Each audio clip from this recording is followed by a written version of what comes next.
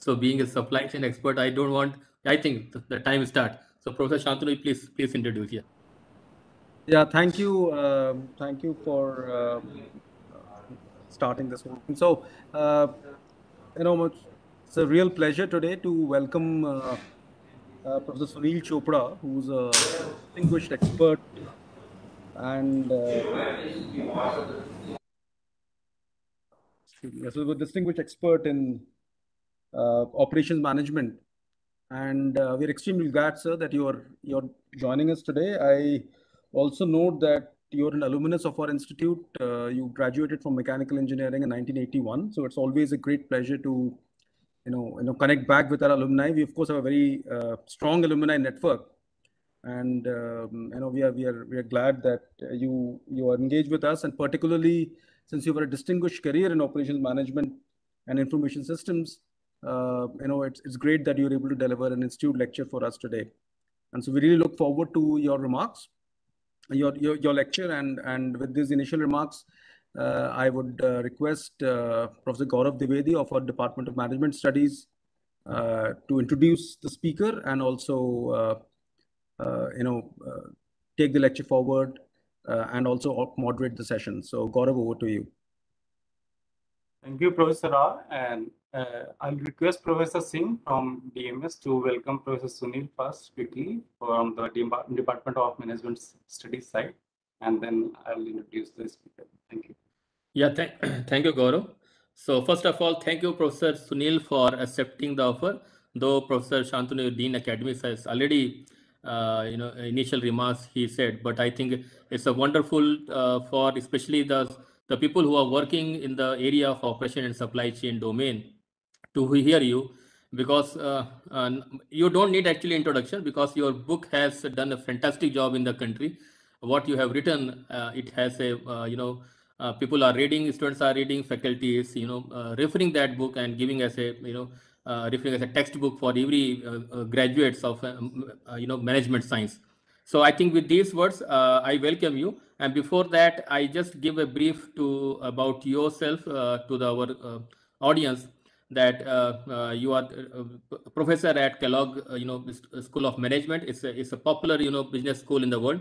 There is no need to introduce anything. And since Professor Shantanu has already introduced that you are our alumni, and 1981 you graduated from mechanical department, and later on you moved to US and you did PhD. I think you fundamentally you work in the area of operations management and supply chain management, and your the book which is supply chain management strategy, planning, and operations has done a fantastic job, and that has given a very good fundamentals research insight on various issues of supply chain management. And especially today's pandemic, when we see the entire world, in the industry has suffering because of supply chain issues, logistics issues. So I think this initiative of IIT Delhi to invite you on this particular period where resilient supply chain people are talking, though people were talking a lot about resilient, but now today they have seen, they have understood the importance of resilient supply chain management.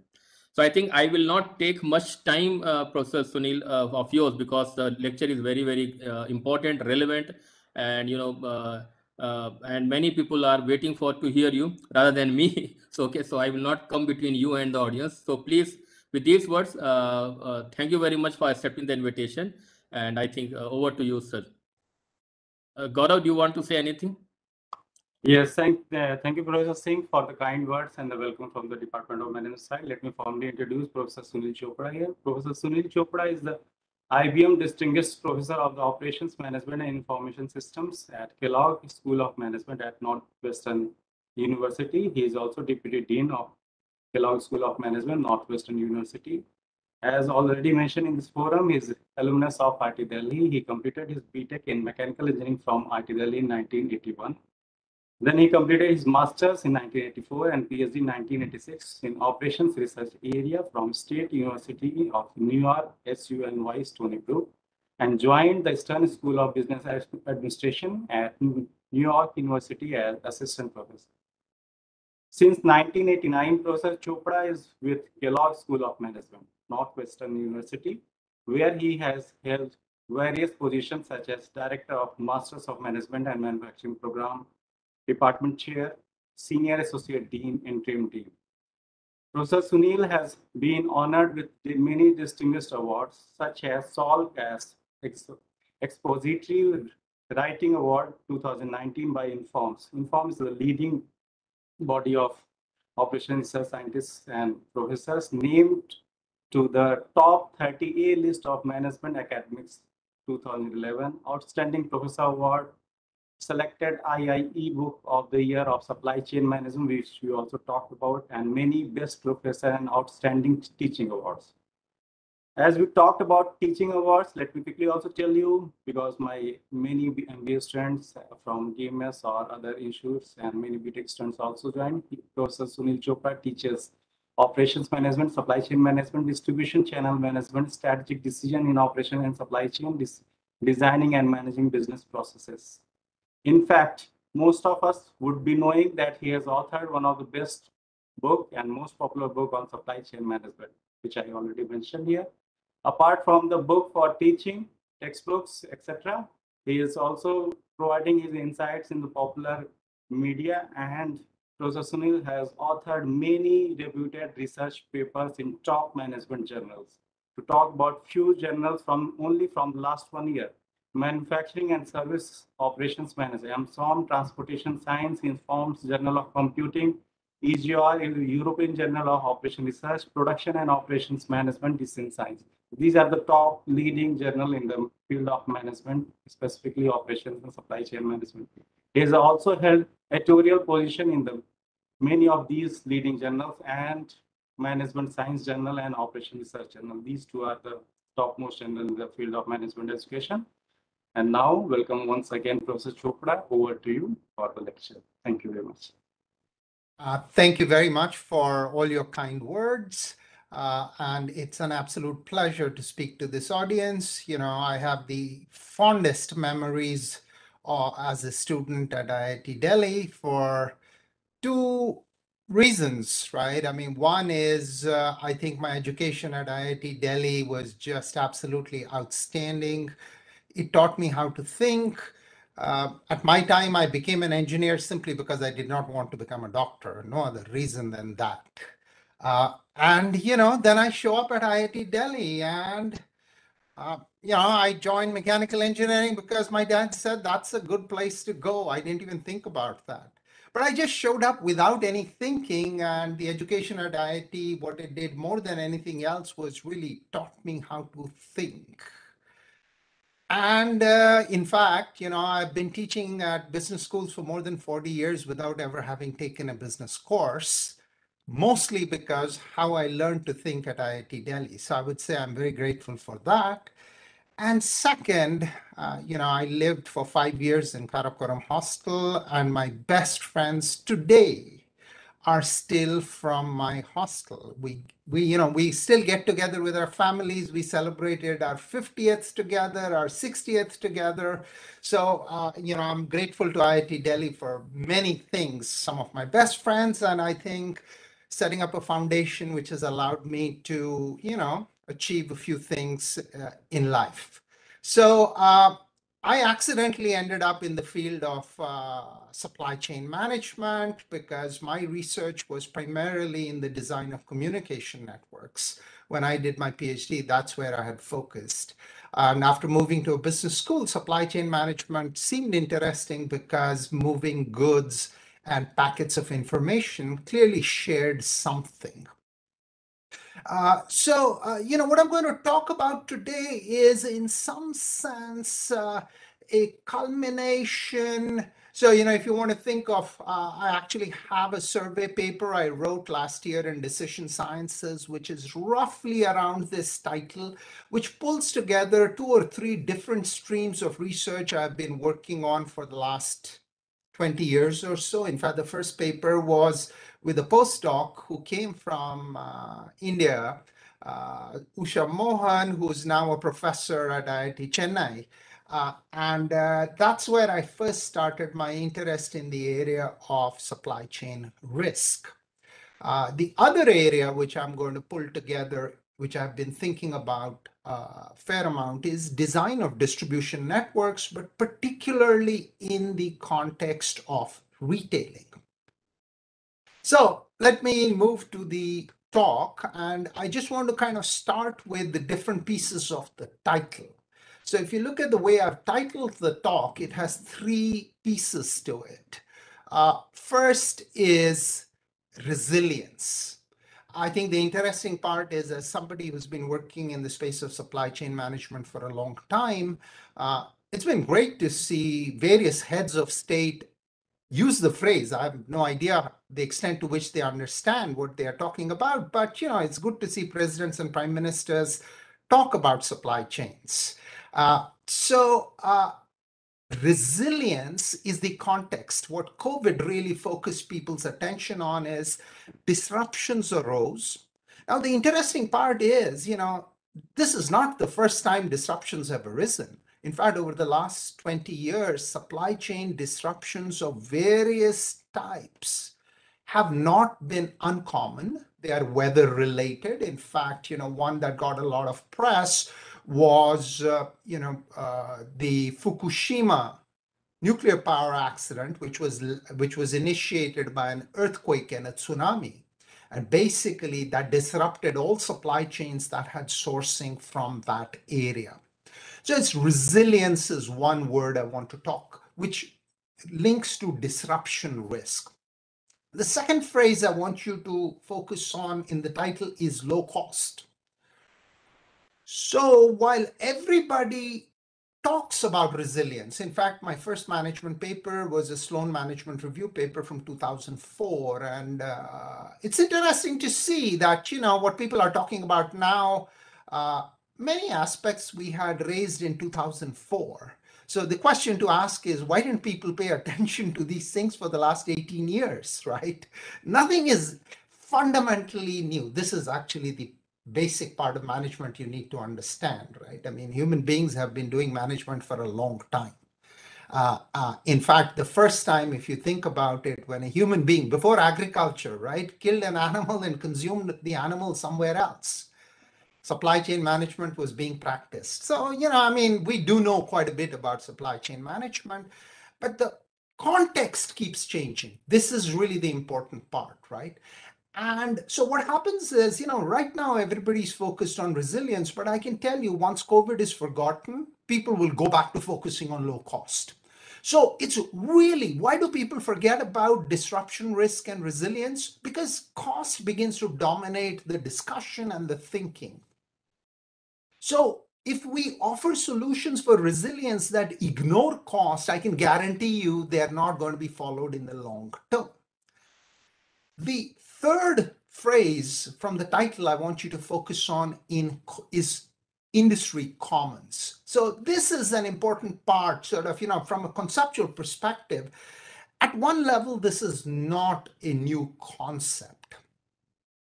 But it's a concept I want to talk about, which ties things together, right?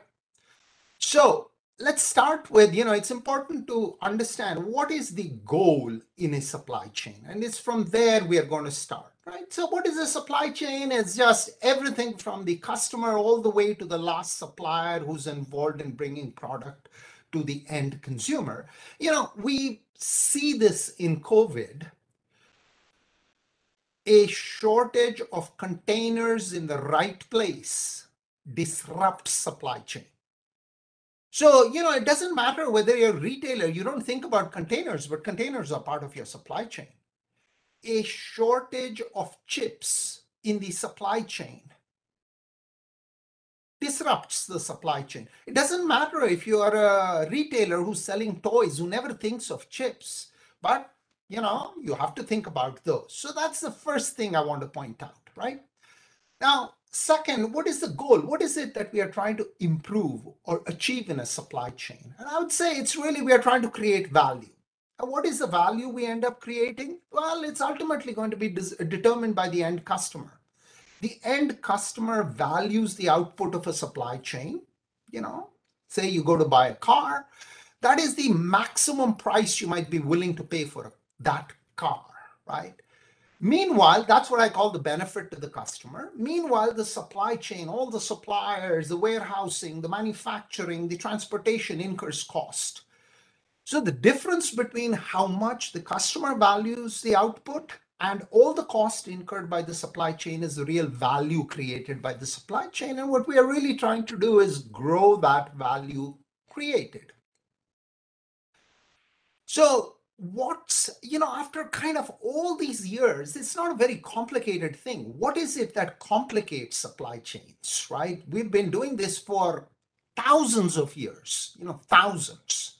Think of, the telawala who sort of brings product wherever, he understands and practices supply chain management in a manner because, it is a key part of his making a living. So it's really important to understand what is it that makes supply chain challenging? What is it that makes value creation challenging? Well, it is challenging for two reasons. Let me just go back for a minute. One reason is I think we sometimes miss what cost is because we focus on what I will call measurable cost. If I'm a car manufacturer and I buy a car seat for, I don't know, 50,000 rupees, I measure that. So that I understand as being part of cost. But it's really important to understand that cost is really total cost. So what we typically measure very effectively is what I call acquisition cost. What does it cost me to acquire something? How much do I pay my supplier? We measure that very well. What we don't measure is sort of, let me just focus on one aspect, is post-ownership cost. So let's just focus. What do I mean by post-ownership cost? A customer comes to me and I'm out of stock of my product. As a result, I lose sales. This, if you think about it, in our financial statements, there is no line that measures. We measure revenue, we measure cost. We don't measure lost sales. In fact, it never shows up in any financial statement. Every time you lose sales, you lose the gross margin, right? That's a big number. Second, which we don't measure very well, is what's the cost of having too much stock? Cost of too much stock is not just the cost of physically holding inventory, it is also capital tied up. And most importantly, it is the discount we have to offer to actually sell the product. So again, we measure revenue received. We do not measure revenue that could have been received, right? So what I really want to emphasize is our first challenge, which is easily addressable, but it's important to recognize we are not addressing it very well today, is that when we talk of cost and value created, it should always be total cost. And a lot of the cost occurs because of a mismatch in supply and demand, either in terms of lost sales or in terms of the discounts we have to offer to sell product. This leads me to, the core issue. Why is supply chain, why is value creation difficult? It's basically because of risk or uncertainty. If we could predict everything perfectly, supply chain management is actually pretty easy. There's, if you know exactly what's going to happen 6 months into the future, you don't need to hire managers. The computer can do everything for you, right? So it's really uncertainty or risk that makes things difficult. And in terms of risk, I'm going to ask us to focus on two types of risk. The first is what I call recurrent risk. What is recurrent risk? It's like uncertainty we face on a daily basis. A car dealer does not know how many cars will sell this week. A retailer does not know which products will sell today. So demand is fluctuating. Input prices might be fluctuating. There are various uncertainties. The cost of transportation may be fluctuating. These are what I call recurrent risk. And the way to think about recurrent risk is it is uncertainty that is on an ongoing basis. Its impact is not very large. Yeah, demand is 50% higher today than yesterday. But what I can do here is I can look at history and begin to estimate recurrent risk. So I want us to observe that, right? Well, what do? We forecast. And what is the recurrent risk? It's forecast error. And how do we react to forecast error? We react to forecast error by building buffers. A retailer holds inventory, a manufacturer might have excess capacity, somebody might actually use a faster mode of transportation, and so on and so forth. These are all examples of buffers. They are inventory buffers, capacity buffers, or time buffers. And in some instances, we deal with recurrent risk through pricing. In fact, that's what's happening right now. There are various supply shortages which are leading to inflation. What is inflation? Because you cannot adjust to the variability either through inventory, you don't have enough inventory, or through capacity, or just through pricing. The most extreme of that, of course, is what happened with crude oil, which a year and a half to two ago traded one day for negative $30 a barrel. Today, it is trading for more than $100 a barrel. Can you see it's really price that is adjusting to recurrent risk? But there's a second important risk, which is where the title comes from, which is disruption risk. These are pictures from the Fukushima incident. And here, when it comes to disruption risk, the question really is actions we take to deal with recurrent risk, do they work or not when it comes to disruption risk? So the question becomes, how do we build resilience? And most importantly, at what cost? Okay.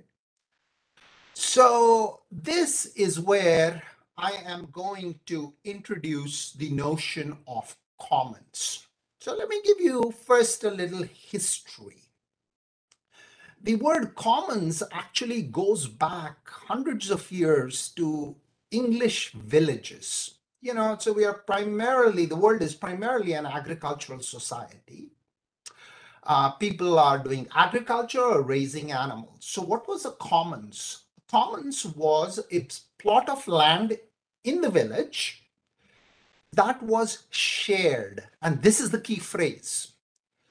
All people that were raising animals shared that land for grazing. So their animals could go to that land, anybody's animals, right? And share and graze, eat the grass. That's all.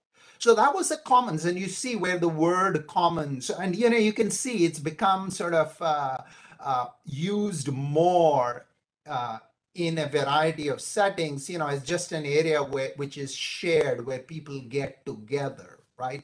It has been used in a variety of settings. So I want to start by just giving you an example of one of my favorite commons that I used extensively as a student.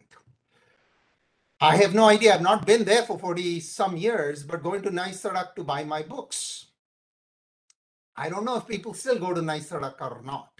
But, at my time, and, I still remember the mechanics book, and there was no Indian version published. We had to buy the foreign used version. So we would go to Nai Sadak, and the way to go to buy at Nai Sadak was, I would go to somebody, one of the retailers, and I would give that retailer my book list. And the retailer would take out the 2 books that they had. And for the 3 books they did not have, they would tell me, 5 minutes rukiye, main abhi lekar aata hu. And basically, now you think about this, right? This was a set of retailers. It was not one retailer. It was almost, think of it like a book mall. But it was more than a book mall because they shared inventory, right? So it's a commons. It was a commons created. It was a physically created commons by competing players. Did this commons because it added value for everybody involved. In a supply chain, there are three fundamental flows. There are flows of information, there is flow of product, and there is flow of funds. Now you can see how this commons actually made all three flows more efficient, both from the customer's perspective as well as from the retailer's perspective. From my perspective as a customer, I just went to one retailer with my 5 books. That's it. I didn't need to go and search. My search cost was 0. Why? Because the commons had already done the search, right? Second, in terms of flow of product, primarily, if every retailer held inventory, you would need a lot more inventory than what the commons was holding to meet demand. So it was getting the benefit of aggregation without having a single monopoly. Third, funds. Now imagine, I could of course have gone and bought the book from the 3 different retailers that carried the 5 books. I would have had to pay each one. So there's a less efficient flow of funds as well. So commons, the nice sort of commons really was growing the value created, right? So I'll just leave it at that. What we will see later is well-designed commons not only do they grow the value created, they also improve resilience. And this is sort of kind of an example that I want to give you. So let me just give you one example of the nice set of commons, right? How is resilience improved? Well, at least resilience to financial disruption gets improved significantly here. The failure of one retailer really does not affect the customer or the commons ability to deliver, right? We can think of how different commons improve different types of resilience, right? So this hopefully is kind of the setup that leads to the key questions that I want to address in this talk. The first question is, does resilience always come at the expense of efficiency? And I'm going to give you, there are many instances. See, eventually to build resilience, you have to pay a price, right? It's like we buy life insurance. We buy life insurance and you have to pay a premium. I mean, life insurance doesn't come for free, right? So to build resilience, ultimately you have to pay a price, but I'm going to give you several examples, and retailing will be an important focus where scale allows you to build resilience at low cost. In fact, in many instances for free. Then comes, what is sort of the core idea that allows us to grow resilience at low cost? And this is where I'm going to talk about industry commons. And, industry commons can be of 2 or 3 types. One is the one that I showed you, where at Naisarak, the competitors themselves organize the commons.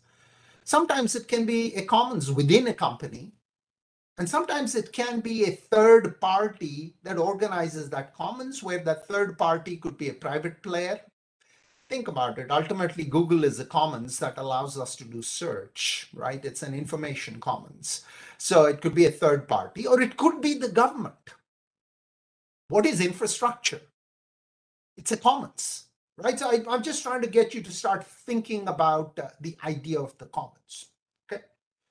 So, I will focus on retailing, and I'm going to use the US context sort of to motivate my ideas.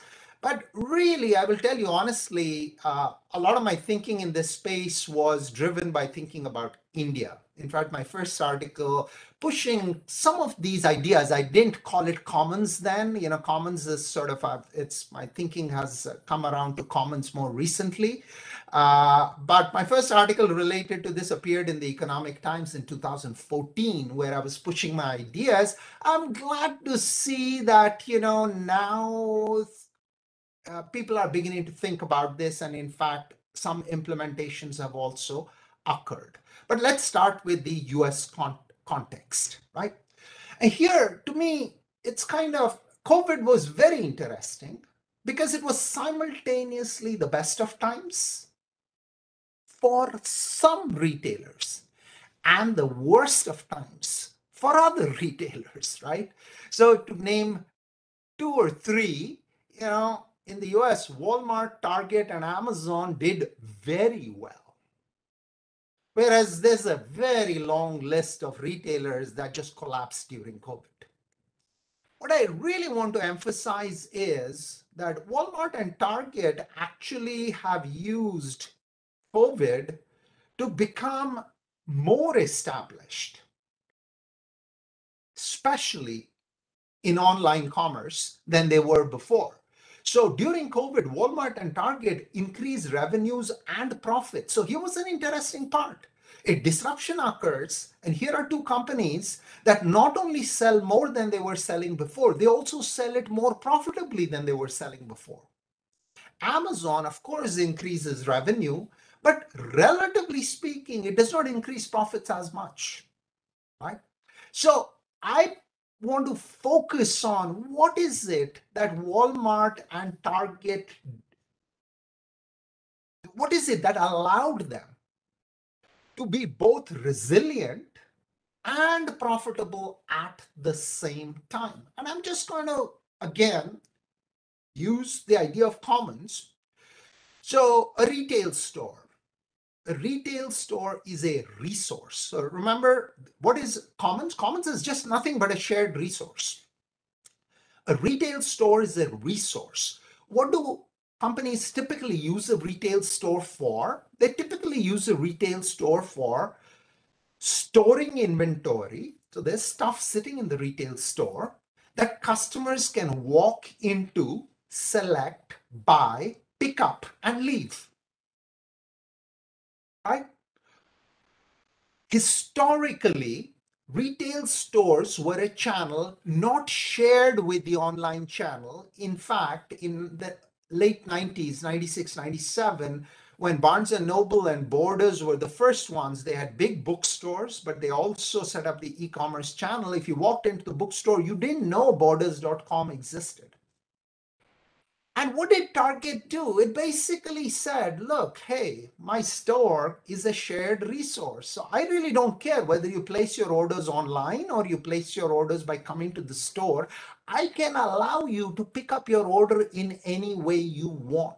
So notice, suddenly the retail store becomes a shared resource, and the retail store was serving orders with inventory that were not stocked at the store. The inventory might have been coming from a distribution center which was more centralized, right?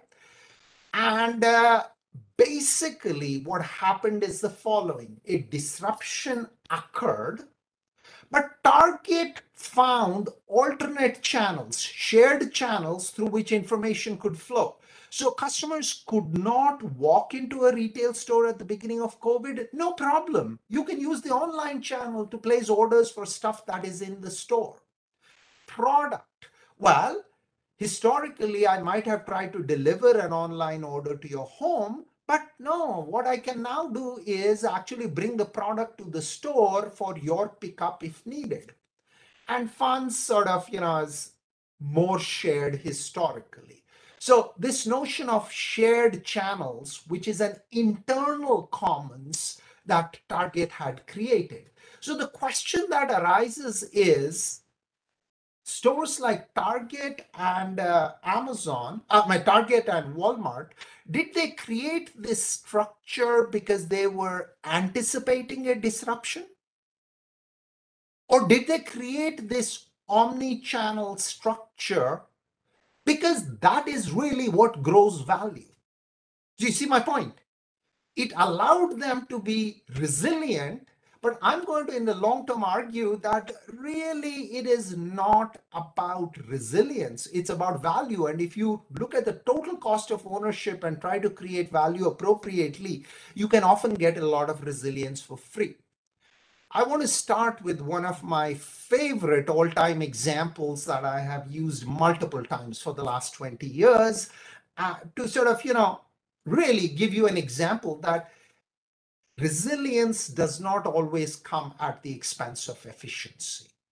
And the example is a factory, a Philips semiconductor factory. It's a semiconductor manufacturing factory based in Albuquerque, New Mexico. The year is 2000. The month is February or March, I forget. And there's a storm in the city of Albuquerque. Lightning strikes the electric grid. There's a surge. There's a fire in the plant. The fire department comes and puts out the fire. But in the process of putting out the fire, they destroy all the inventory. It then takes a month before the plant can come back online to produce. The plant has two major customers. One is Nokia and the other is Ericsson. It tells you how much has changed in 22 years. You know, these two companies don't even produce phones anymore. So what happens is the following. Nokia has an alternate supplier. So notice there is a commons here. What do I mean by an alternate supplier? I have the shared ability to produce. What they are able to do is within 3 days, they are able to switch from this plant to another plant, and they are able to continue serving the market. Ericsson had single sourced from this plant. Questions which we need to be thinking about it. Why did Ericsson single source? Why did Nokia have alternate suppliers? And I'm going to simply argue the following. Nokia had enough scale that multiple suppliers made sense without loss of efficiency. This is the key point I want to emphasize. So Nokia got resilience in some sense for free. Let's apply this in the context of retail, right? So again, my key point will be you can get resilience for free, and let's apply this in the context of omnichannel retail. So what is retail? Retail is nothing but I make stuff one place, my customer is somewhere else. How do I get product from where I make it to where the customer is? And retail is a channel that allows us to do that, right? So what we are really asking is, how should I distribute my product to the customer? And what I'm going to argue is that the answer really depends upon aligning 3 factors. One is, what's the product? You know, a product could be I'm buying salt. A product could be I'm buying a television. Second, what is the customer need? Now, this we can define in many senses, but I'm going to focus on 2 simple ones. Am I price sensitive or am I service sensitive? Let me just give you an example. My wife and I, we take a morning walk. And, you know, as I get older, I have to take more care of my ankles and knees. And so I change my shoes regularly. During COVID, you know, I forgot. So I realized I need to change my shoe and I don't have. So I always keep a backup. So, of course, what did I do? I got online and I ordered a shoe for delivery today. But then now I need a backup. So notice in the first case, I wasn't worried about price. I probably paid a few extra dollars. I don't remember. But now I need the backup. And being a supply chain person, I said, you know, hey, now I'm not going to use the backup for another 3 to 4 months. Let me try to find the cheapest shoe. And I searched and I was able to find a shoe with $10 less, which would take 3 extra days to arrive. And it was from a different retailer. So I want us to understand that customers can, even the same customer for the same product can sometimes be price sensitive, sometimes be service sensitive. So what is the product? What's the customer need? And then third, we need to align is what is the channel strength? And here the basic idea I have to convey is no channel, no supply chain piece can do everything very well. But every supply chain piece can do something very well. And that's really the key point to understand. So the goal will be, what's a good omnichannel structure? You come looking for salt. I'm taking something, or you come looking for dhania. You know, it's a very simple thing. Well, there are 2 situations you might come looking for dhania. right? Number one, it's my weekly, it's Saturday or Sunday, I'm doing my weekly shopping. So as part of buying my vegetables, I also buy dhania. Number two, dinner is being cooked at home. I'm making this up, it's Thursday night and we are out of dhania. We have everything else. Notice the two situations are different. Same product, but in one case you're service sensitive, in another case you're price sensitive. And the question that arises is, how will I best serve you in those two situations? Okay, so let's first look at product. Here's just some examples of products. And how do we categorize products? Well, there are many dimensions we can consider, and I'm going to really focus in on three. The first is the value of the product. Is the product very expensive or cheap? Is it low cost? Detergent is cheap. Diamonds or cars are expensive. Second, how predictable is demand for this product? Well, demand for detergent is easy to predict. We use detergent in a very steady rate. Demand for diamonds can be very difficult to predict because each specific diamond is different, for example, right? Third is information content. How much information do I need to convey to a customer in order for them to understand the product and make a decision whether they were going to buy it or not? So for example, when you go to buy a shoe, you want to try it. What does trying mean? Trying means there is information which cannot be conveyed other than by my putting the shoe onto my foot. So information content is this third piece, right? Now let's look at channels. And channels are actually, there's a continuum of channels, but I will really break it up into 4 channels depending upon how information is exchanged and how product is exchanged. Information can be exchanged face to face. So I walk into the Kirana store, I see some namkeen and I point to that. Oh, I want that pack. Or I pick up that pack depending upon how the store is structured, right? So this is face-to-face information exchange. Remote is, I go online, but it could be a catalog, it could be an advertising flyer, it could be anything, but I'm not next to the product. Then in terms of the product, I can pick up the product. I go to the Kirana store and I come back with rice. Or I can have the product delivered at home. And this leads to 4 types of channels. What I've called traditional retail, and this is a little, because I know in India, traditional retail is used a little bit differently. For me, whether it's a supermarket, a mall, or my Kirana store, they're fundamentally all the same because they are a physical outlet that is close to the customer. So if I go to a mall, it's the same structure as the Kirana store. I see the product face to face and then I pick up the product. The other extreme is what I'm calling online, right? I mean, historically, Flipkart, I would go order online and Flipkart would have the product delivered to my house. But there are 2 other channels you can see which automatically present themselves. One is a channel where I go to the store to look at the product, but then the product could be delivered to my house. So, this is often, for example, how you might buy a washing machine. You don't go with your car and bring the washing machine in your car. You go look at the washing machine at the store where it is displayed, and then they deliver it to your house, right? So it's where the store is working like a showroom. The last one is the example of Target I gave you, where I'm placing an order online, but then I go to the store for pickup. Right? So these are the 4 channels. And our real question is, depending upon the product, whether I come to it for price or value, how do you select the appropriate channel to serve me? And I want to do this in a way that adds value. So right now, I'm not even thinking about resilience. That's the point I want to emphasize. Okay. So let's see how we can think about this.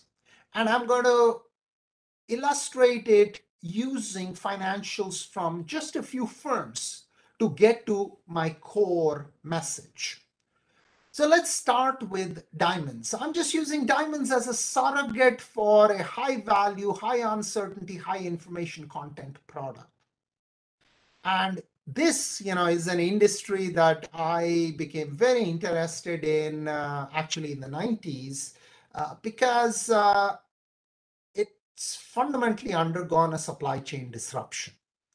In the last 15 years, 3 of the largest jewelry chains in the United States have declared bankruptcy. A 4th one had to sell itself because it could not survive.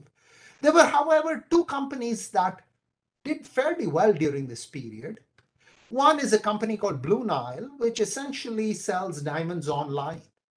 Another is Tiffany, which is a classic jewelry chain. So I would say, now, for example, if I go to Hyderabad, there is the concept of a chain. But, I remember going to Hyderabad where Mangatrai for years had 1 store. You had to go to that Mangatrai store to buy whatever it is that you wanted. Now Mangatrai, I don't know, in Hyderabad has 15 or 20 stores. So even Mangatrai is a chain, just if you start thinking about it. And here, what I want you to focus on are the financials. How do these companies succeed, right? What is it that led to their success? Let's start with Blue Nile. If you look at Blue Nile, oops, my apologies. If you look at Blue Nile, what I want you to focus on is its low costs. It carries very little inventory, 5 weeks of inventory compared to 70 weeks for Tiffany. It is able to use its infrastructure very well. Property, plant, and equipment turns, which is nothing. How much revenue do they get per dollar invested in infrastructure? Look at it. Blue Nile is getting $50 of revenue per dollar invested in infrastructure. Tiffany is only getting $5 of revenue per dollar invested in infrastructure. And I can add to this list. But Blue Nile is low cost for one simple reason. They run a centralized model. They have 2 warehouses through which they serve the whole world. So they're able to centralize their infrastructure, their people, and their inventory. As a result, they are profitable by having a very small markup, which means they can discount. They discount their product by 25% compared to most retailers. Now it's shrunk a little bit. So they succeed because they are low cost. So now comes the question, how does Tiffany, which is fundamentally a high cost model, it has a chain, it has products sitting all over the place, it has high inventories, high infrastructure costs, all those stores add to cost. How do they succeed? They succeed because of a strong brand for which there are enough people who are willing to pay a premium. Right? Just to give you an idea, you can go to eBay and buy empty blue boxes which say Tiffany. They have nothing in them, and you might have to pay $100 to $150. So it tells you that they have a strong brand, right?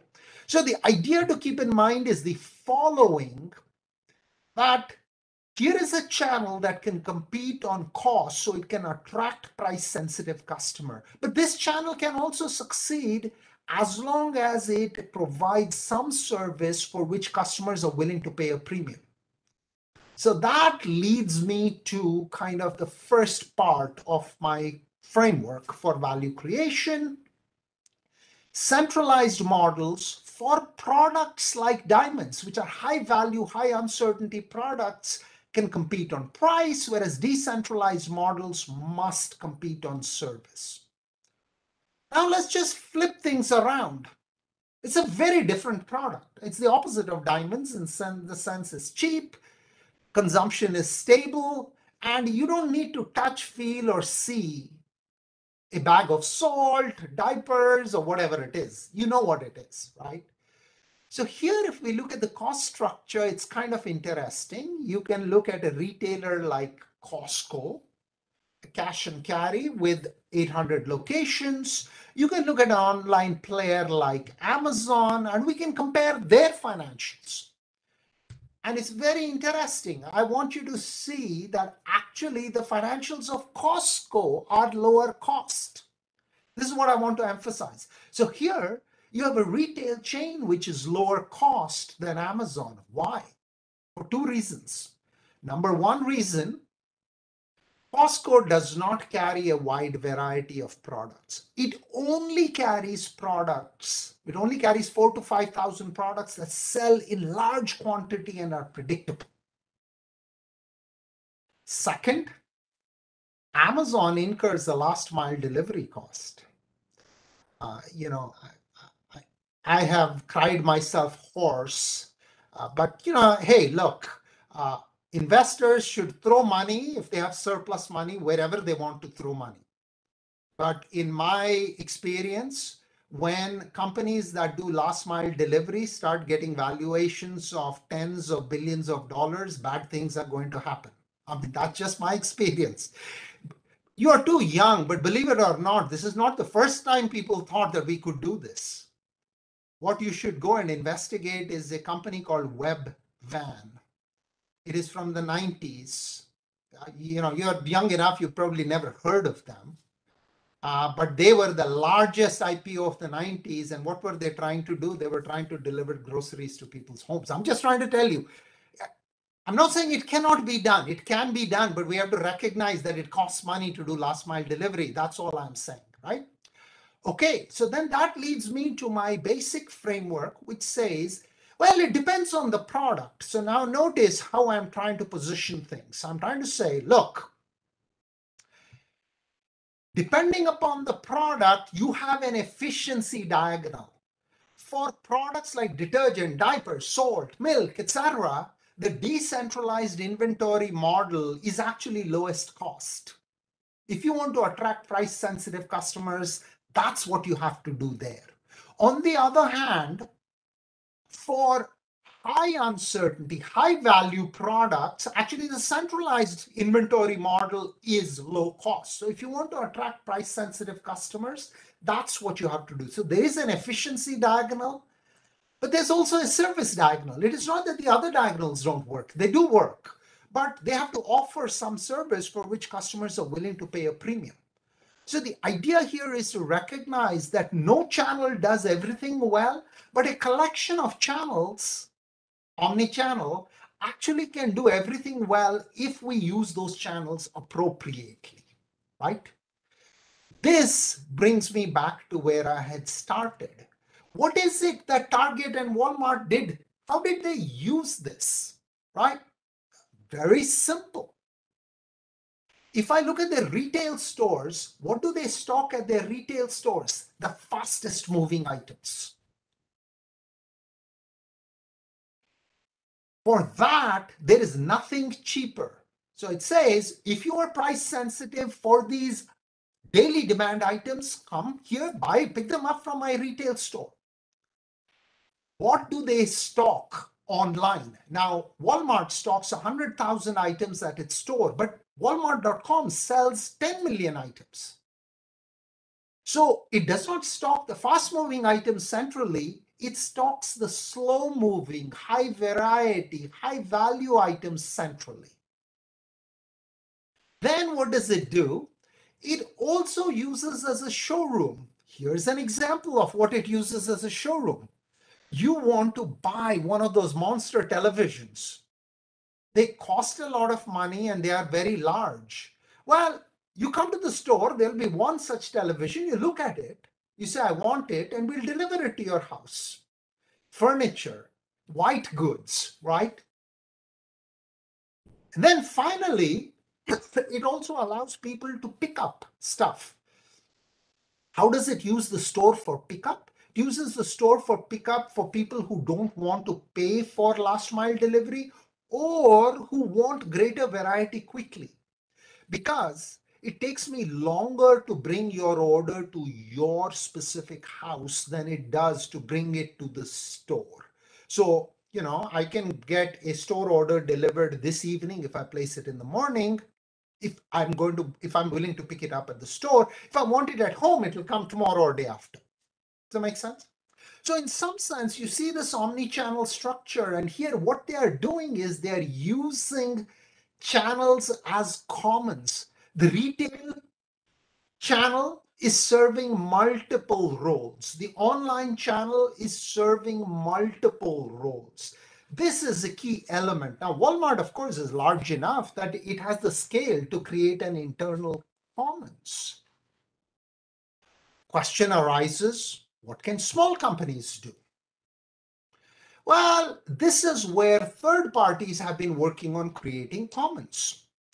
Commons for information, product, and fund flows. And I want to just talk about a couple of them, right?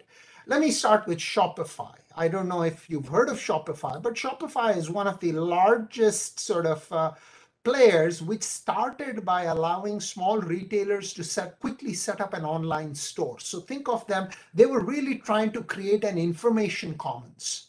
But what they realized during COVID, that alone is not sufficient, because it's not sufficient for a small retailer to be able to gather an order. They also have to deliver that order. So what Shopify has now started to invest in is both warehouses and coming up with plans for last mile delivery. Let's look at UPS and FedEx. Both have essentially dropped Amazon as a client. FedEx did this a few years ago, said no more serving Amazon, because it doesn't add value to a large player. We are only focused on small players, and small players, we will use our entire warehousing and distribution network. Look at Alibaba, look at Amazon, this is what they do, right? I mean, this is Alibaba has started with an information commons, but then it spent most of its money in China on building warehouses and last mile delivery networks. So small companies need external commons. And now notice, once the commons, whoever had commons available, they did this for efficiency. They did this to create value. When did it benefit them? When COVID hit, whoever was using the commons, no problem. They continued to serve their customers, right? They got resilience for free. This is where I'm going to kind of close with the suggestion I've been making for India for a long time, but it requires investment in commons, which some companies are beginning to do. And I want to start with an example from Japan. One of my absolute favorite companies, 7-Eleven Japan. And, it's a very interesting story because 7-Eleven is a convenience store chain that originated in the US in the 20s. They gave their first franchise to a Japanese company, Ito Yokado, in 1973. They opened their first store in 1974. Today, they have more than 20,000 stores in Japan. But the more interesting part is 7-Eleven Japan owns 7-Eleven US, because 7-Eleven US went bankrupt in 1990 and was bailed out by 7-Eleven Japan. So the CEO of 7-Eleven US, who's a former student of mine, reports to the CEO of 7-Eleven Japan. And what are they? They are essentially, and I'm going to kind of phrase it differently. They are a commons linking Kirana stores. That's what they are. In Tokyo, you don't have to walk more than 500 meters to hit another 7-Eleven. It's just like going from one Kirana store to another. My family home is in Jaipur. There's one Kirana store across the street. There's another Kirana store 200 meters away. There's a third Kirana store 500 meters away, and so on and so forth. That's 7-Eleven Japan. Where's the commons? 7-Eleven Japan invested in an ISDN network for their stores in 1990. Think about it. 7-Eleven Japan stores had an internet when Jeff Bezos had not heard about the internet. Only academics, and we didn't call it the internet. It was called Gopher in those days. You can see where the name comes in. It was primarily used. I could go in and pick up files that were kept elsewhere. That's why it was called Gopher. But they had invested $1 billion because these are franchisees. These are really individual Kirana stores. They are not owned by 7-Eleven Japan. But they created an information commons. They created a delivery commons. they manage delivery to each store. All the store does is manage ordering. Then how do they use it? It's basically, they are a very important piece of omnichannel retailing in Japan. They, of course, carry the 3,000 most popular, most sold items locally. Of course, they carry those. So they behave like traditional retail. But you can go into a 7-Eleven, you can pay by cash, you can place an online order or home delivery if you want, but you can also go back there and pick it up. And this is not just online orders with 7-Eleven Japan. You can order with Amazon and pick it up at 7-Eleven. In fact, the favorite, people don't want home delivery because, I mean, I don't know if you've been to Tokyo, most people are not going to be home. And if you're not home, there's no place to leave the box. So people prefer, on the other hand, there is a Kirana equivalent of a Kirana store right next to you, right? So what I want you to see is that it's really this structure which creates omnichannel that is giving both efficiency and resilience. So no matter where the breakdown occurs, this omnichannel network continues to serve people very effectively. So let me close with kind of the story I've been trying to sort of push in India for at least since 2014, when I first wrote about this in the Economic Times, just look at what I just told you. We in India, I think, are very fortunate to have some incredible assets already in place. And what is really missing are good commons that allow them to be much more effective. Because to me, I just took the Kirana store, but it could be anything. It could be a medical store. It could be a little cell phone store. It could be, I mean, you name it, store, rather than go and build malls, in my opinion, the malls are dying here. I'm just trying to tell you that, right? Rather than build malls, we should be thinking about how we can use these existing assets more effectively. And to me, that's the picture, right? And what I'm hearing at Geo is at least they are thinking this way. I know Amazon is trying in different ways to get this going. I know Flipkart is trying. So at least the experiments are beginning in this manner. But the key is this requires commons. This is, you can't succeed. Notice 7-Eleven Japan, if you were to ask them, are you a retailer? They say, no, we're not a retailer. We are really an information and distribution company because we provide information and distribution commons.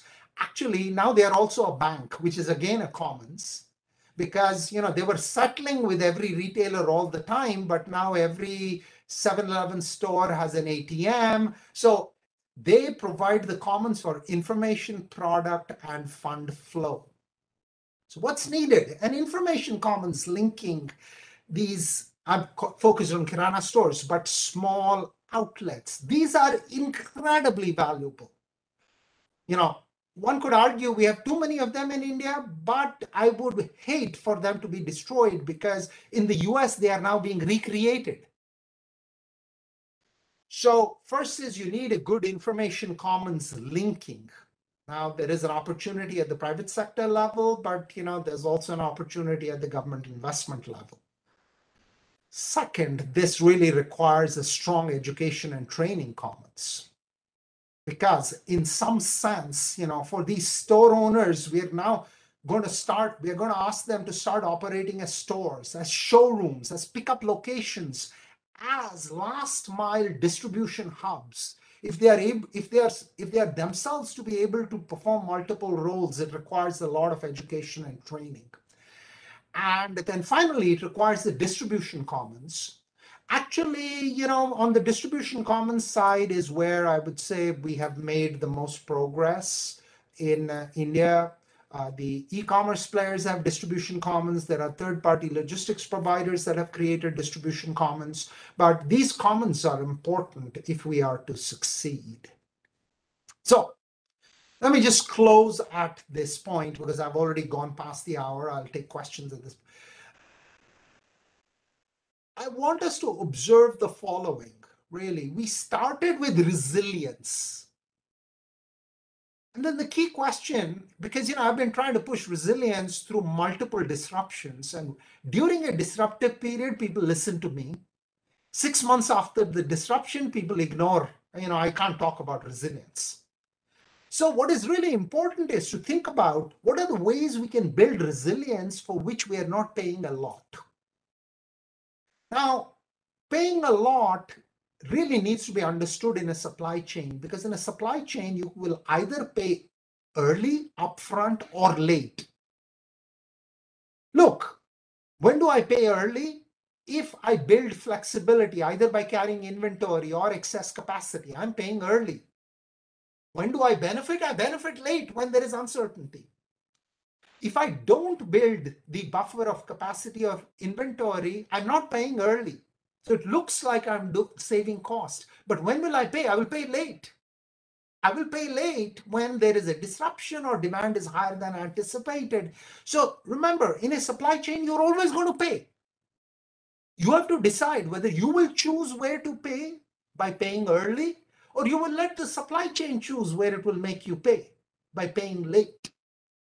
And if we take that into account in the context of total cost, we simply focus on value creation, we often end up with supply chain structures, which are what I will call omni-channel or hybrid, that use commons, being resources that perform multiple tasks. Now, I think in retailing in India in particular, I think there is a huge opportunity here, because like we did with cell phones, we just bypassed the communicate. We never had to build landlines to that extent because we just jumped forward. I think in retailing, there is that opportunity. Now, again, this is somebody who does not live in India. I visit India frequently. So you can take everything I say with the appropriate amount of salt. But, my opinion is that we are often investing in the wrong places. And really investing in making sure that these distributed, small, local. So in fact, a concept that has become very popular in the West now is what's called hyperlocal retailing. Oh, that's your Kirana store. That's the lady selling vegetables on the tarp outside. That's hyperlocal retailing. I mean, how much more hyperlocal can it get? But what we are missing is we are not providing the appropriate commons which allow these hyperlocal locations to maximize the value that they can create. I think that is where the real opportunity lies. If we were to do that, we would get both value and resilience. Think about it. One Kirana store can have a problem, but I just walk another 300 meters, I have another Kirana store. So in some sense, you create so many alternate channels that you get both value and resilience. I'll stop at this point. Thank you for your patience. I will take any questions that there may be. Thank you, Professor Sunil, for wonderfully summarizing all the frameworks which we learned over the last 10 years, or we can learn in the next 20 years also. And we try to teach these things to our students in the 42 hours or 84 hours of lecture. So the floor is open for the question answer. I believe we can start with the where we entered. So first question, Raksha, you may ask, because we entered at commons and etc. So what is the first question? Good evening, sir. Thank you so much for the session. It was really informative. I had this question that in the starting you talked about new Sadak market, Nai Sadak market, where there was a common inventory. So how to build this kind of trust culture among retailers or suppliers in today's competitive world? Well, I don't think the world was less competitive 45 years ago. I would argue it was at least as competitive 45 years ago, right? So that's the first point I want us to observe. The second point I want to observe is that ultimately, there are two things that matter. You have to start looking at total value created. right? You have to look at the total value created. That's the first point. Second point is, how does that value get shared?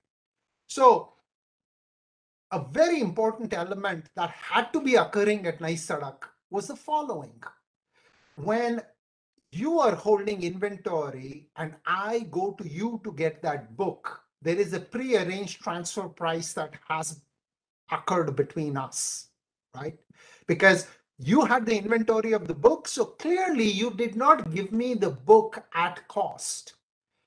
I sold the book, so I did not buy the book at retail price either, because I am bringing the customer, you have the product. So ultimately, it's really a question of transfer price. So I think what we have to start thinking, so trust, to start with trust is very hard. On the other hand, to start with value, I think is easier. Trust comes over time if people see that participating in the commons actually provides value. Now, I'll give you one example where it fails. So the example is from, and you have to be very careful when you handle this.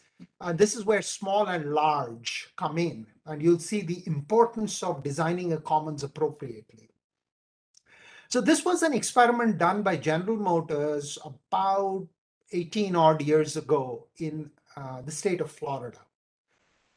So again, we didn't call it commons then, but they said there is a lot of value to carrying inventory centrally rather than carrying inventory of cars at each dealership. So they chose their Cadillac division and they said, what we will do, they told their dealers, rather than carrying inventory with each of you, we will build a central warehouse where we will carry inventory that each of you can access. Okay.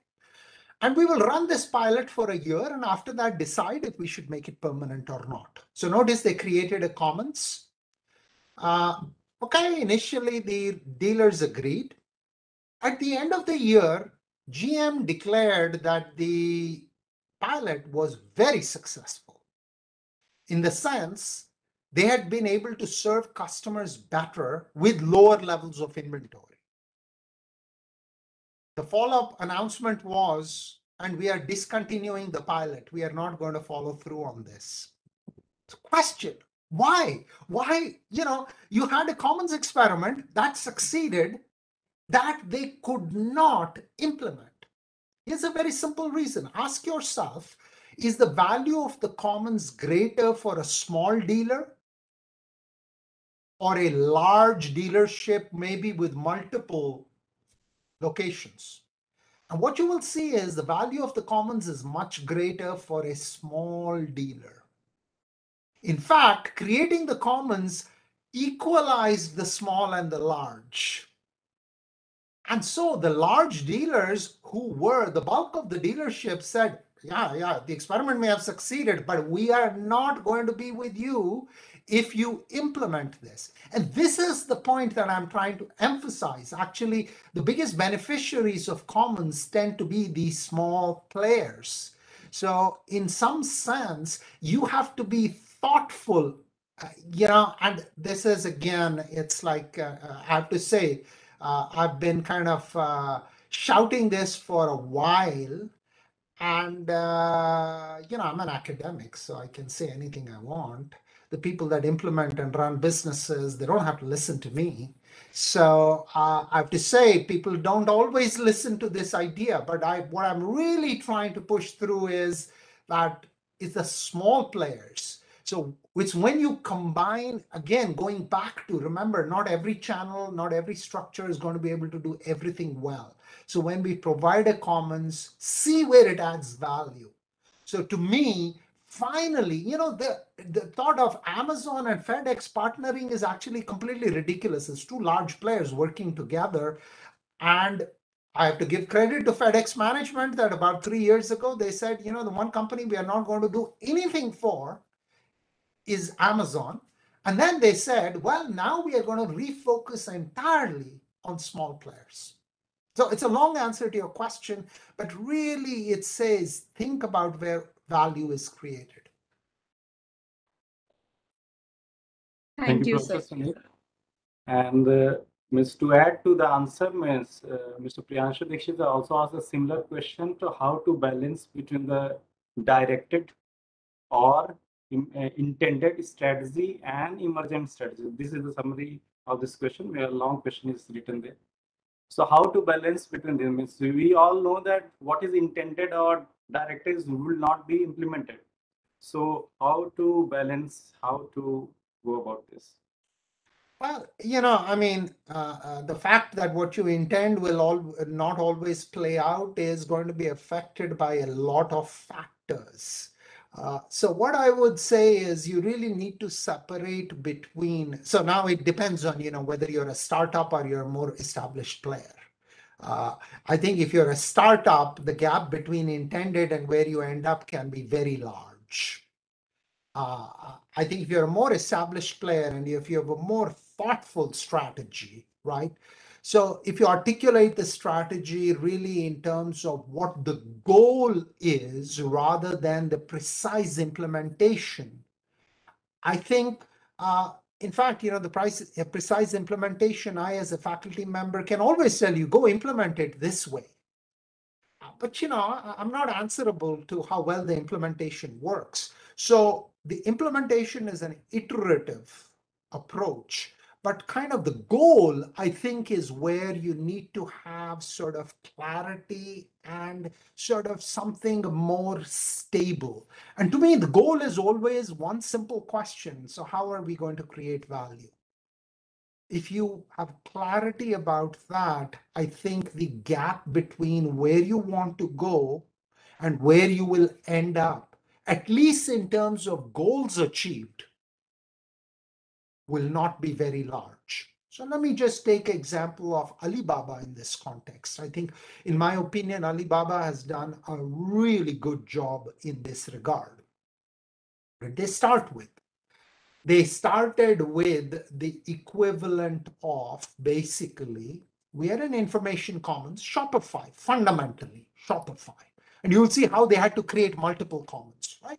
So basically, anybody can set up like a store on Alibaba and people can buy, whether it's industrial products or consumer products. They realized that there was a problem of trust. Right? I mean, how do I know that I go to Alibaba and somebody trying to sell me is not trying to defraud me? So what did they have to do? They had to create a quality control commons, right? Which is the first thing, which says like, look, if somebody's on Alibaba, we give you some very basic sense that, these are not going to rip you off, okay? So they had to create that. Notice that's a commons. They said, we have to add value in this sense. As time moves on, the next place where they realized is, look, I mean, people are paying. I can handle payment through, let everybody selling and everybody buying handle payment, or I could create a commons for payment and you have Alipay, right? And then they said, look, I mean, now I've got information, I've got quality, and I've got payment, but ultimately the product has to reach where it has to go. Let me create a warehousing commons and let me create a distribution commons, right? Notice where they started is completely different from where they ended up. On the other hand, if I look at the goal was very clear. In fact, the next steps become, you might not have thought about them before, but they become very natural. This is the same if you look at 7-Eleven Japan. 7-Eleven Japan started at the other end, started as a retailer. We're selling product. I'm a Kirana store. But of course, now they had the information commons and they had the distribution commons. Then they also had a payment commons because, it's franchisees. So basically, you have to have financial settlements on a daily basis with every franchisee. Then what did they say? Look, we have this infrastructure. So why don't we let people pay their bills? You see, what is paying bills going to use? It is going to use an information commons and a payment commons. Then they said, well, what's the problem with people paying online? I mean, ordering online and picking up with us? They come and visit us frequently. We're very close to their house. So again, you begin what they did is they had a clear goal of creating value. Then they look at what they create, and based on that, they keep adding products and services. So where they've ended up today is actually quite different. Home delivery, as the Japanese population ages, 7-Eleven Japan is implementing a lot of home delivery, something the Kirana store has been doing for decades. The Kirana store across my parents' home. I mean, most people who live in that area, they call him. They say, ye chahiye, dal, chawal, whatever it is. And I don't know who brings it in now. In the old days, Chotu would come after 1 hour with the packet, right?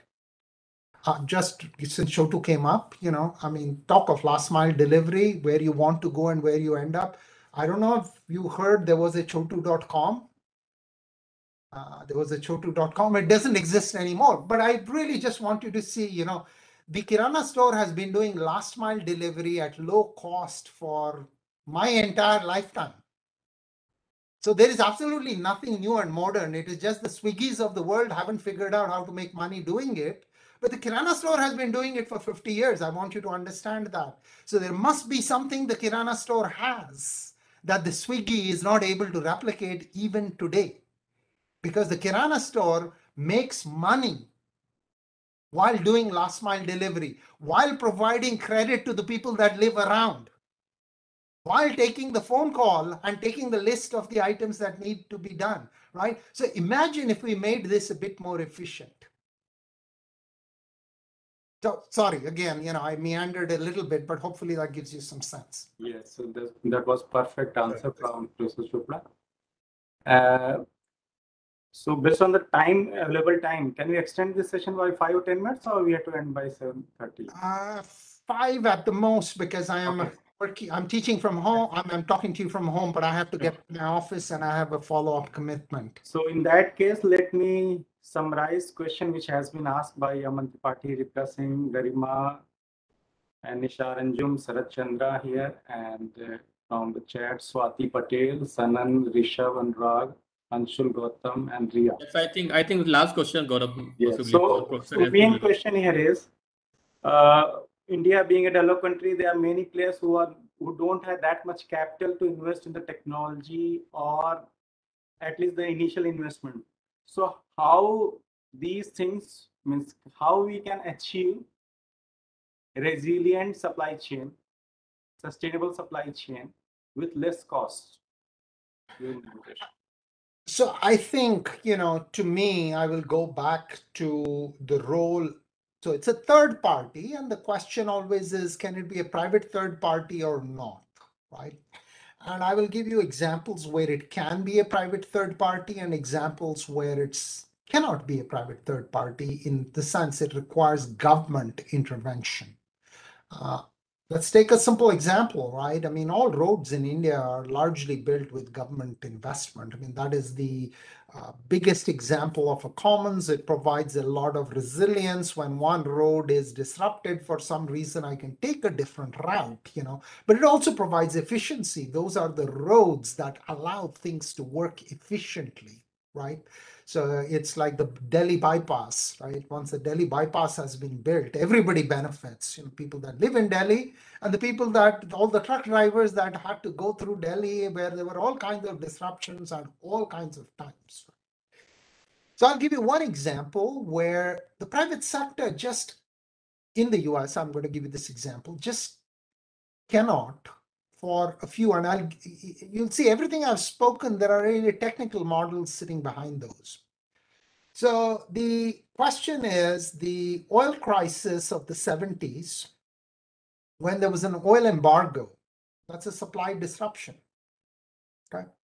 And basically there were long lines, prices of gasoline skyrocketed in the United States. What was the response? The response was the creation of a commons.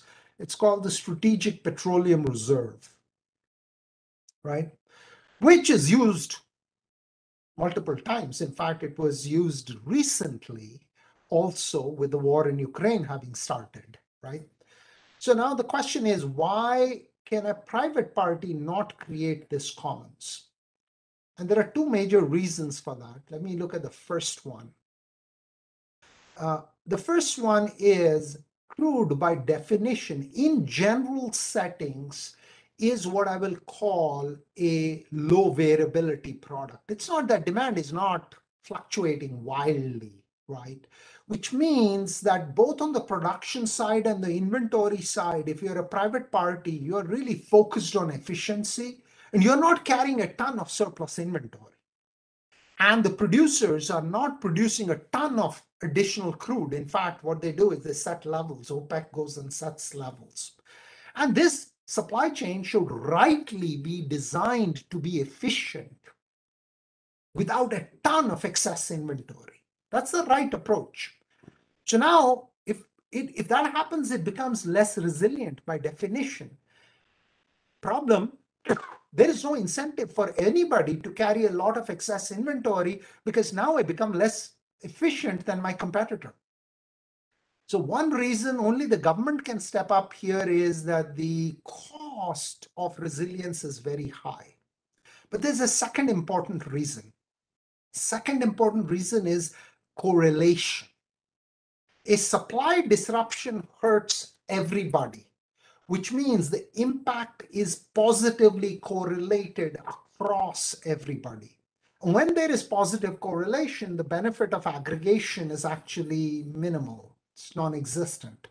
So I just created a scenario where the only option is for the government to do this. Now, coming back to India and the required commons, if you look at, there are private efforts. So there are people that have recognized that if we could get these Kirana stores better organized, we can achieve something. However, I think, as you have pointed out, the level of investment is far less than it needs to be to accomplish this effectively. So to me, I would say this is an area where the government could consider. I think it solves, in my opinion, it solves multiple issues. I would not worry about foreign players who are big box players. I would not worry about those because I can tell you in 25 years they'll be dead. You just have to look at what's happening in the US, right? I mean, it's like there's no magic to it. I know it's going to happen. So if somebody wants to come and build a big box, be my guest. As long as they invest, at least it gives jobs, right? I think what we need to be worried about is really the future, where we know there is going to be a slightly different version of the current resources. So when I say different version of the current resources, it's really going to be better equipped version of the current resources. Physically, we have the right resources in place. I think you can perhaps argue there are too many even little retailers. There are too many little retailers. That is perhaps true.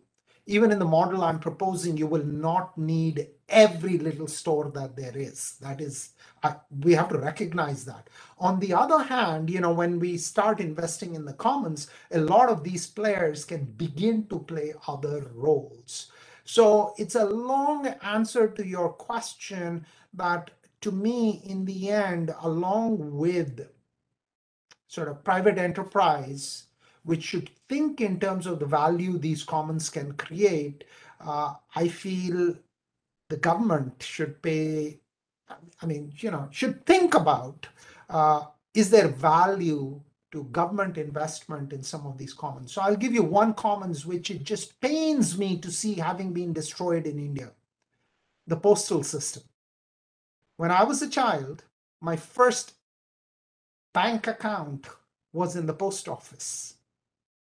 That's where, you guys are all young, so you probably, and the post office delivered, it was a very important, I grew up in kind of, a really remote part of India. I grew up in a place called Rawatbhata, which is 50 miles, where the first nuclear plant was built, which is 50 kilometers from Kota.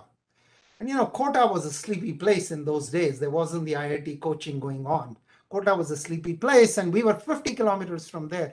Believe it or not, there were tigers roaming around when I was a child in that general area, right? It's still my favorite part of India. And in some sense, I would say the message I want to leave you with is the following, that I think there's a real opportunity for both the private sector and the government to really, I don't know, work together is probably not the right phrasing to use, but invest in settings that will be mutually beneficial. Professor Sunil, we can have a quick question, one or two questions again from Vikrant is asking, is collaboration, co-optation are ways to create commons? I'm sorry, could you repeat the question? I didn't. Is collaboration, co-optation are the ways to create commons? Absolutely. I mean, collaboration is a way to create a commons. I mean, for example, my suggestion to Amazon in the United States had always been to collaborate with Starbucks and actually use Starbucks as their hyperlocal location, where they could carry a few products, maybe the 30 most popular products in that locality, hyperlocal. And Starbucks would also be a potential pickup location. So, that would be an example of collaboration and, whatever way you describe it. But I think there are, in fact, what I'm describing with the Kirana stores is also ultimately a question of collaboration between the online players and this network like 7-Eleven Japan has created. The key is, how do we create a network like 7-Eleven Japan without necessarily having a chain? Okay, so related question is Uber or similar company in India, Ola are the commons of information? Oh, that's a whole discussion in itself. So, I would say from an information perspective, they're absolutely a commons, and that's where they add value, right? Because what is, you could always go stand on a street and try to look for a taxi or a scooter, three-wheeler or something, and try to wave and stop them. You could always do that. But what Uber and Ola have done is they provided an information commons that allows excess capacity, which is a taxi or a scooter sitting somewhere, to link up to unmet demand, somebody looking for transportation. So there they provide a lot of value.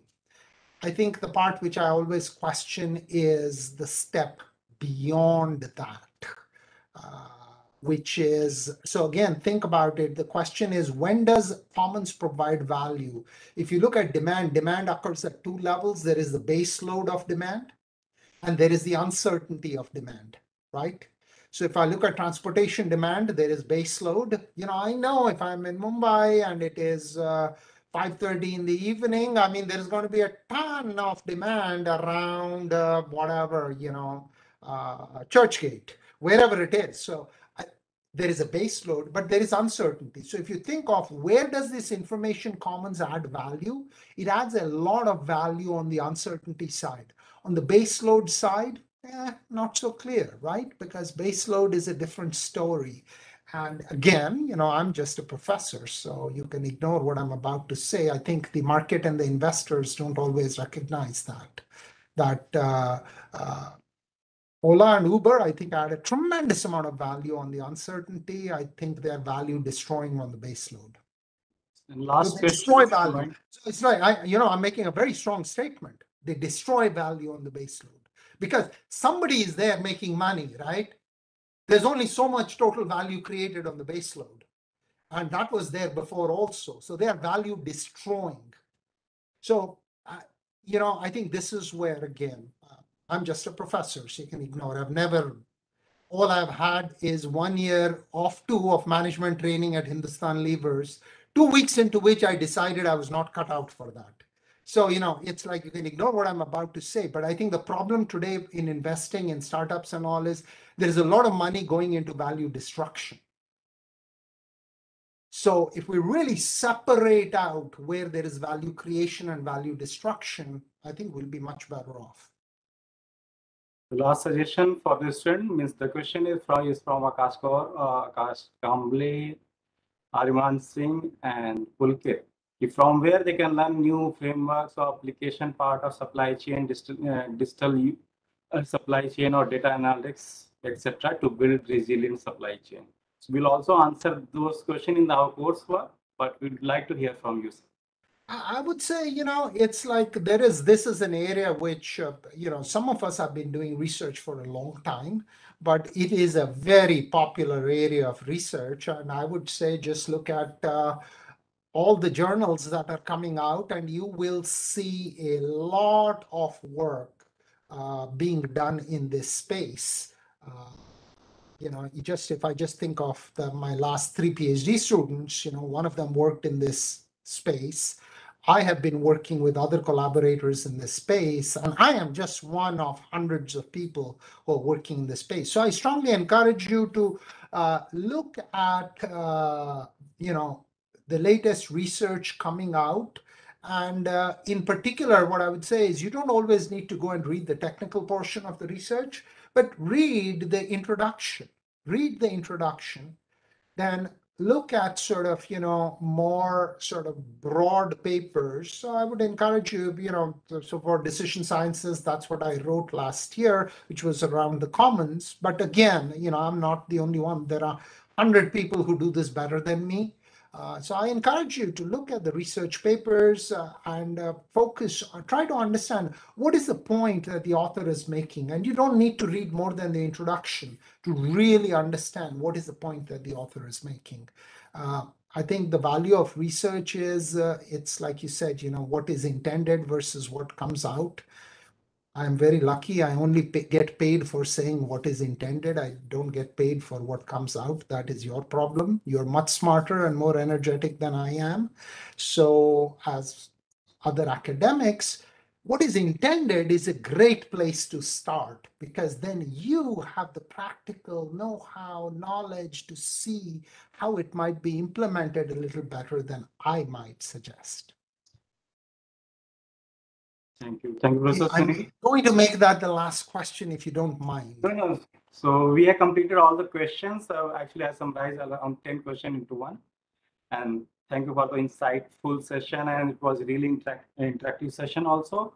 And I request Professor Singh to add few last words. And then I'll thank you, Gaurav. So, Professor Sunil, so there was a comma in the question also. That is why we created a common question to save the time. So I think it was a fantastic lecture by you.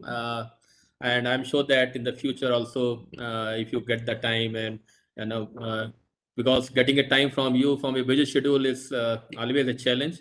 But definitely we will find some common time between your time and our time, and so that we can keep on interacting with you and learning, from you.